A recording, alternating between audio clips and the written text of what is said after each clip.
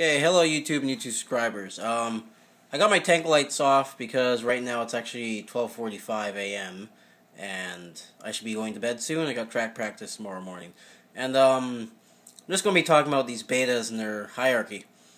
One thing I found interesting about this hierarchy is that it doesn't seem to be locked by size. This here is one of the smallest, well, she's probably the smallest beta in the tank, but she seems to be the most aggressive.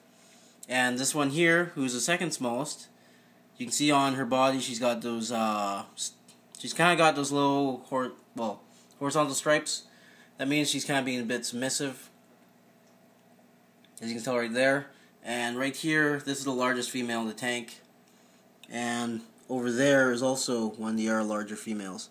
And these bears are constantly maintaining the hierarchy, so it's been pretty fun to watch, actually. And interestingly, I did put my male in this tank for about an hour or so, just to see how he'd react. I didn't want to keep him in there permanently.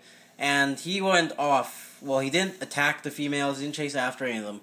He just started fanning out his fins, trying to get their attention, and they just ignored him. So I guess he wasn't good enough for these ladies. So, thanks for watching. Please rate, comment, and subscribe.